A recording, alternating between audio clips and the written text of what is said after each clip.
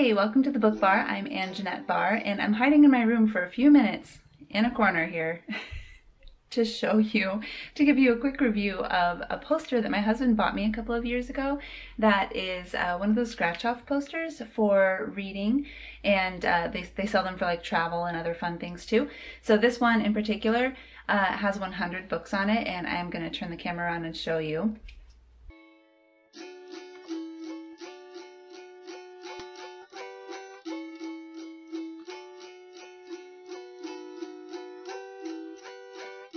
And as you can see, I have not read too many of them, 26 of them to be exact, and I'm not making it a goal this year to read through that poster. I did make a video about my 2021 goals, so make sure you watch that. But I did get to scratch one off already this year, which was Rebecca.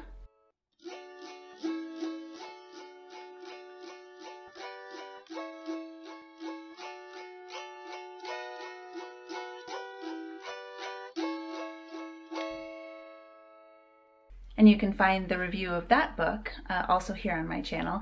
So I just wanted to walk through which books are on this poster. And I also wanted to mention that there are multiple varieties of this poster. So I have a friend who gave me the idea. I inspired my husband to purchase this for me, you know, by sending him the link. And she has a different one. This is just the one that I found that I liked the look of. So if the books on this one don't appeal to you, I'll leave a link in the description box for the one that my friend has, and maybe that one will be a better fit. So this particular poster is Been There, Done That, 100 Epic Reads of a Lifetime. And they give you some stickers so that you can do star ratings, and then when you're done you can choose which ones are your best. These stickers are a little worse for the wear because they've been folded for a year now, so I should have kept better care of them. And then the poster itself had a really cool wooden hanger that came with it, and the adhesive fell off kind of in the middle of the night after about a year and crashed onto the floor, and I just decided to stick this on with command strips. I'm sure that I could have gotten more adhesive for the wooden frame, but I didn't. So that's just an FYI. It's still worth it, and I liked the look of the wooden top and bottom frames, but they're not there anymore. So just starting from the top row, this is what I've read so far in my life up to 2021. Some of these it's been quite a while, like this first one. So The Alchemist I read maybe 14, 13 years ago, I'm not sure. So it's been a long time, but I don't want to reread it anytime soon, and so I scratched it off. So I'm just going to read to you the titles here as we go across. Hitchhiker's Guide to the Galaxy. Sorry about my dog barking in the background. The Life of Pi. The Fault in Our Stars. To Kill a Mockingbird, which I think I read 2 years ago and is now one of my all-time favorites, 5 stars. Moby Dick. The Catcher in the Rye.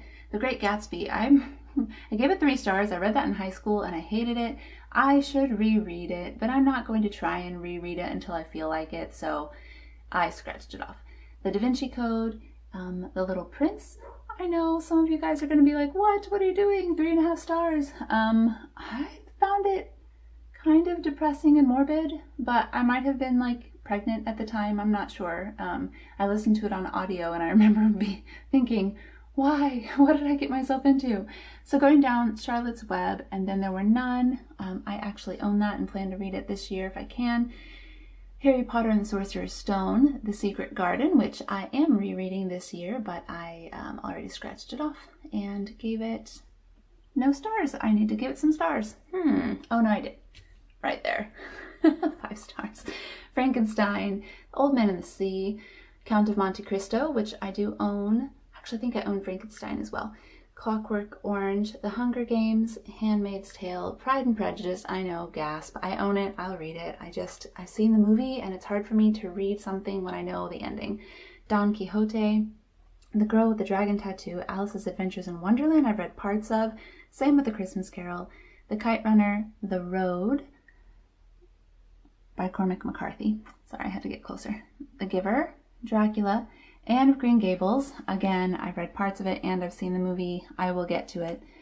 Things Fall Apart, Fahrenheit 451, Lord of the Rings, I'm rereading currently, Midnight's Children, The Adventures of Sherlock Holmes, The Time Traveler's Wife, Phantom Tollbooth, Grapes of Wrath, The Book Thief, The Golden Compass, Of Mice and Men, Lord of the Flies, Adventures of Tom Sawyer, Oliver Twist, which I am currently reading with my son, The Color Purple, Gone with the Wind, Little Women, which I read last year, Romeo and Juliet, which I read multiple times, Hamlet, which we read last year, but it was not my first time, Tale of Two Cities, Ulysses, On the Road, and that one is Jack Kerouac, so I don't actually know how to say his last name. You guys tell me. And that's why I had to read the other one, because I get On the Road and The Road mixed up.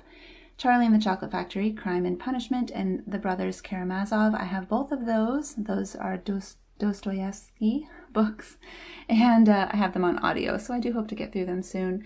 Poisonwood Bible, The Odyssey, 1984, The Shadow of the Wind, Wuthering Heights, The Help, Great Expectations, Beloved is on my list for this year, Outlander, Animal Farm, David Copperfield, Emma, The Stand, Chronicles of Narnia, also currently rereading those, Lolita, Cutting for Stone, Abraham Verghese. Honestly, I have not even ever heard of that. Tell me if you've read it. Never Let Me Go, which is an Ishiguro book. Game of Thrones, Are You There, God? It's Me, Margaret. Brave New World, The Princess Bride. I have read parts of The Princess Bride, but I definitely want to reread the whole thing, and I do own that. Jane Eyre, one of my very top favorites, probably top 5. Dune, Rebecca, which I read this year, yay, and there's a full review of that. Memoirs of the Geisha, which I have read part of, actually while I was in Japan, and then I put it down, and I just need to pick it back up.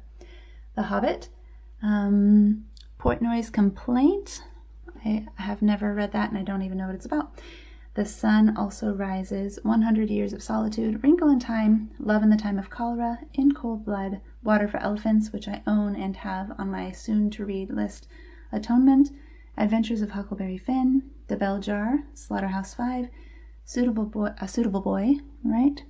A Prayer for Owen Meany, which I do own, Catch-22, War and Peace, The 5 People You Meet in Heaven, Anna Karenina, Ender's Game, and Far from the Maddening Crowd. So when you read these, they gave you a little, looks like a guitar pick, and you just scratch it off, and it's super fun, and then you can put your sticker and your rating. So like I said, some of the posters I've seen have different titles, and I just think it's a really fun idea to have some goals. And I know one of my friends is kind of going row by row, so that's a really cool idea. If you're looking for something to motivate you to read more or to read some specifics like classics. So yeah, tell me if you have this poster, and if you've read some of these books that I haven't, you can't believe I haven't read them, or you totally disagree with my star rating. And I'll put the link to this down below. I'm not an affiliate for the company or anything. I just wanted to show you something fun that I'm looking forward to doing.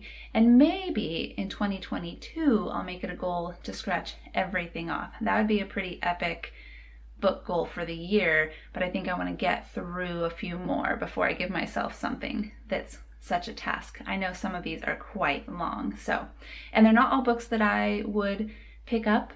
Like I would not probably pick up Game of Thrones, and there's probably quite a few others that I just wouldn't gravitate toward, and so being forced to is really kind of fun, and I like the fact that I'll have a reason to read those that I wouldn't normally be interested in. But again, I don't want to just give myself tons and tons of those all in one year, so I'm not doing it this year, but maybe next year.